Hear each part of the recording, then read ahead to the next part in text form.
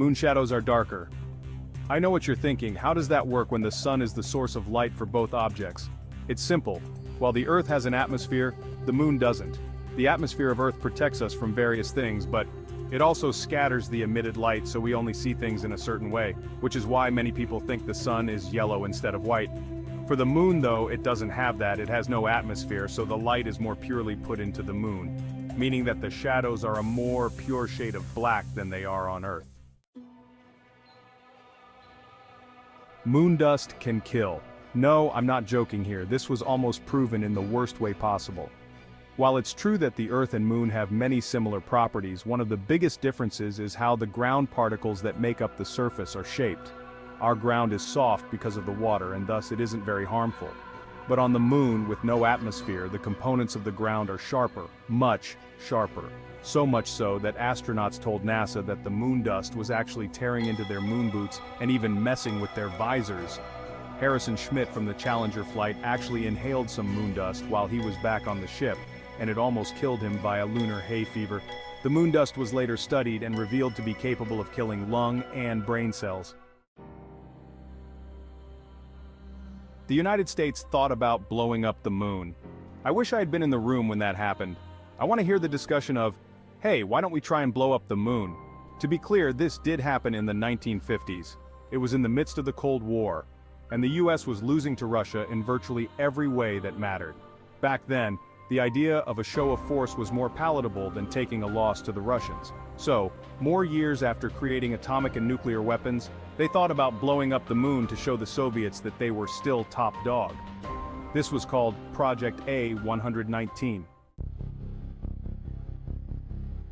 Transient light phenomena are among the most exciting and enigmatic mysteries observed on the moon. These events are bright flashes that appear on the lunar surface and are characterized by briefness and high luminosity. Transient light phenomena have been observed for centuries, but only in recent years have accurate images and data been captured for study. Despite advances in lunar technology and exploration, what causes these flashes is still unknown. One of the most accepted theories is that meteorite impacts on the lunar surface produce transient light phenomena. These impacts generate a lot of energy released in the form of light. However, scientists have also observed flashes that do not appear to be related to meteorite impacts, suggesting that there may be other causes for these phenomena. Another theory is that electrical discharges produce flashes in the lunar atmosphere which, although very faint, exist. Studying transient light phenomena is essential to understand the moon and space better. Furthermore, these flashes may have important implications for future exploration and colonization of the moon. Although much remains to be discovered about this mysterious phenomenon, research continues to advance thanks to constantly improving technology in space exploration. Lunar exosphere. Believe it or not, the moon has an exosphere, the outermost layer of the lunar atmosphere, located around 1,000 kilometers above the lunar surface. Unlike Earth, the lunar exosphere is highly tenuous and mostly comprised of charged particles known as ions and electrons. The lunar exosphere is a hostile environment exposed to solar radiation and solar winds, which can affect its composition and dynamics. The ions and electrons in the lunar exosphere result from the moon's interaction with solar radiation and winds. This is a place of great interest to scientists because its study can help understand better the interaction between the moon and outer space and the atmosphere of other celestial bodies. Furthermore, the lunar exosphere may have important implications for future exploration and colonization of the moon. One mission that has helped study the lunar exosphere is the Lunar Atmosphere and Dust Mission, Environment Explorer, or LADEE, launched by NASA in 2013. The LADEE mission was designed to study the atmosphere and dust environment on the moon, including the lunar exosphere. The data collected by the LADEE mission have helped improve its understanding and importance for space exploration. Volcanic activity, although considered extinct on the moon, has left behind evidence that it was once a much more active and tumultuous place. Volcanic activity on the moon is believed to have begun about 4.5 billion years ago, shortly after the moon's formation. During this period, the moon was struck by meteorites and other celestial bodies. The energy released by these collisions caused the interior of the moon to melt, allowing lava and volcanic gases to escape. Although most volcanic activity on the moon stopped about 3.5 billion years ago, scientists can still see evidence of it in the form of impact craters surrounded by deposits of volcanic material. Furthermore, volcanic gases in lunar rock samples suggest volcanic activity on the moon could have continued until about 1.2 billion years ago. Volcanoes on the moon are quite different from those on Earth. They are not cone-shaped and do not emit ash but are flatter, and the lava that erupted from them millions of years ago stretched for thousands of kilometers.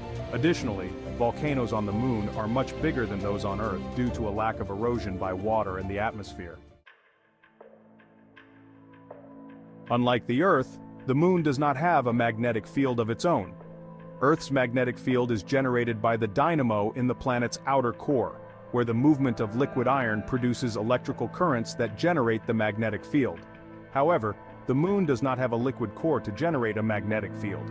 Instead, the moon is surrounded by Earth's magnetic field, which extends to the moon as a magnetic tail.